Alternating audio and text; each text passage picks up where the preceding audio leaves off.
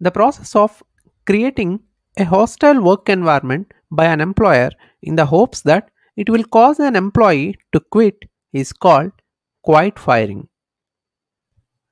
Just as the name suggests, did you know that quiet firing happens every now and then quietly? Why do you think it happens in the first place? Do we have any better solutions rather than quiet firing? Well, let's find out in our episode today. Hello viewers, here is Giridhar and you are watching the video podcast Giridhar's Garady. Today, I am going to depict the concept of quiet firing with a fictitious story. Once upon a time, there was a software engineer called Ramu, who is smart, talented, brilliant, helpful, but very soft, sensitive, and innocent by nature. Ramu was always given loads of work, which he used to do without any complaints. His teammates also used to share their work with Ramu secretly. Being a helpful and innocent person by nature, Ramu used to do everything that comes his way. 3 years passed by. People moved from here and there except Ramu. His management understood that in the worst case scenario, we have a scapegoat ready who could never speak for himself as he is calm and innocent by nature.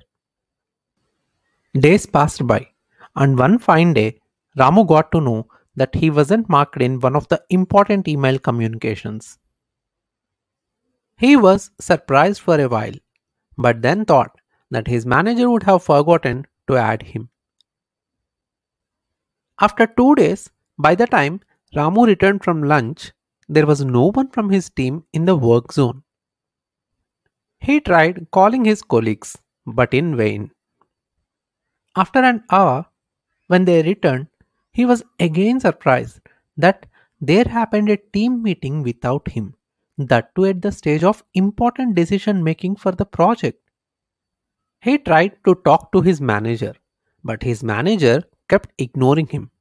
Ramu was alarmed. Before he could digest what started happening, he realized that there were no goals set for him that year, and neither he received any feedback nor any appreciation for his work since last 3 months. In fact, there was no discussion happened about his career trajectory. The very next day, he was assigned a tough project to work on. Although he started working, the change in the work environment affected him. Somewhere he felt it to be toxic. It even impacted his personal life. He couldn't sleep properly with all these thoughts. In the meantime, there came a major blow. Instead of getting promoted for his hard work, he was demoted. His salary got decreased. Ramu was shocked. Tears started flowing from his eyes. He became quite upset, lost his mental balance, because on the personal front, he was having a home loan, sister marriage, and other expenses to meet.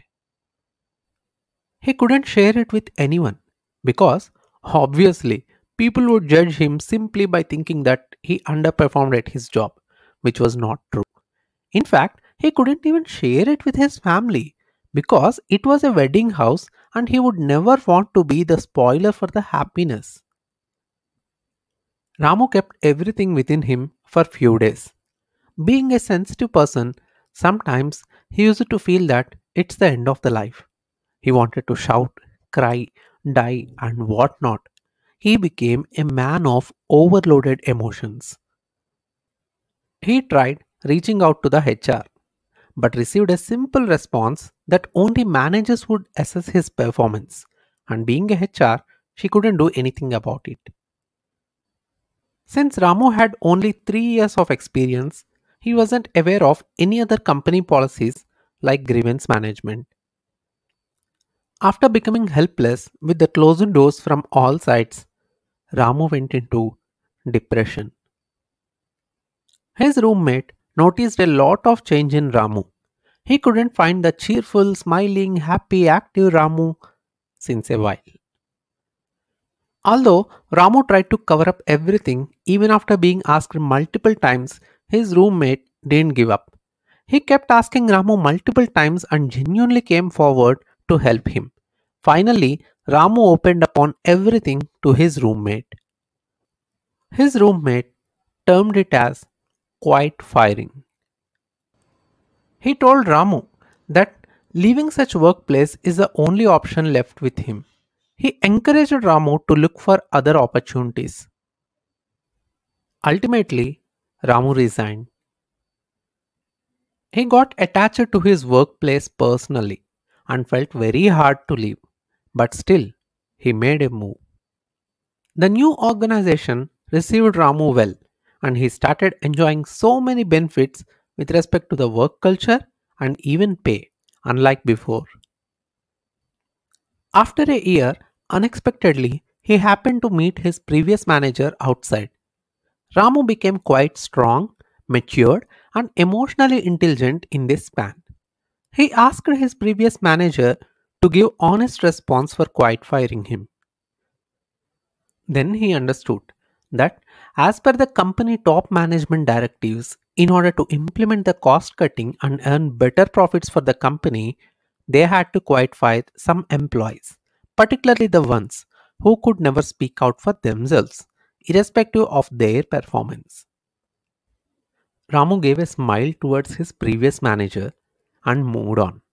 He felt happy that quiet firing enabled him to evolve as a strong and emotionally intelligent person.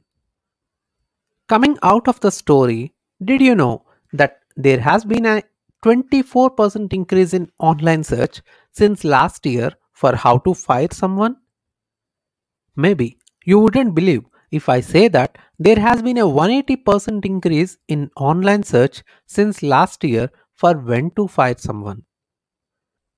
Basically, if we try to understand why quiet firing, then here are the reasons. Number 1, saving severance pay.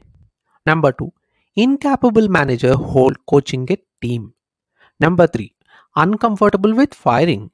Number 4, employees attitude problems. And number 5, employees underperformance. Then what are the solutions for employees? Number 1, speak to your manager and the above levels although they ignore.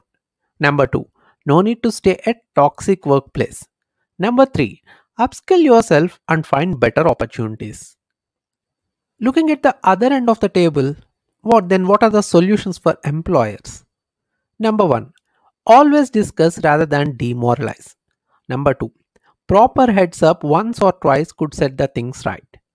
Number 3, find other areas of cost cutting rather than quiet firing. So, don't you think we need to eliminate this issue of quiet firing by arriving at some amicable solution? Because quiet firing can harness the self respect and self confidence of an employee, which is not a positive sign for the growth of an individual and also the society. What do you say? Let me know in the comments below. Well, that's it for today, viewers. Hope you enjoyed watching this episode. Don't forget to like, comment, share, and subscribe. I'll be back next week with another amazing concept. See you.